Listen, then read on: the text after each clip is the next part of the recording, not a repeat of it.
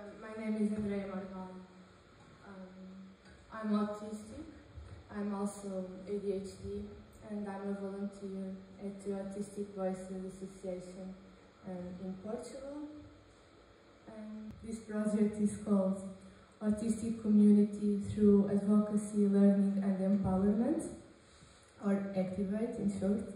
It's a youth project with the expected duration of 2 years, and we hope it will start in January 2024 if it's approved.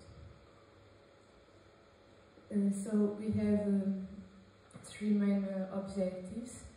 The first is to empower autistic youth with knowledge and skills to self-advocate in several life contexts.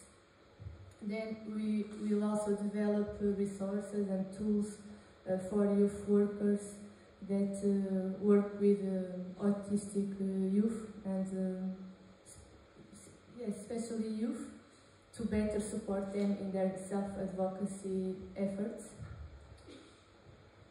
And then, of course, we also aim to increase stakeholder engagement, so build bridges between youth and several stakeholders in different fields, and contribute to autism acceptance to the general public overall.